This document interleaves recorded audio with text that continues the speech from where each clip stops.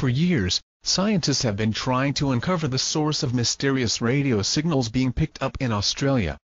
Theories have ranged from evaporating black holes to extraterrestrial communication and mergers of neutron stars. Now researchers at the Parkes Observatory claim they have finally found the source of these alien signals, in their kitchen microwave. Scientists knew the strange signals, known as perytons, originated somewhere near to the planet, but they had no idea just how close. In fact, the microwave was next door in the staff kitchen and visitors center at the observatory. Until now, the physical origin of the dispersion-mimicking perytons had remained a mystery, wrote Emily Petroff and her team at Australia's Parkes Observatory in a paper uploaded to arXiv.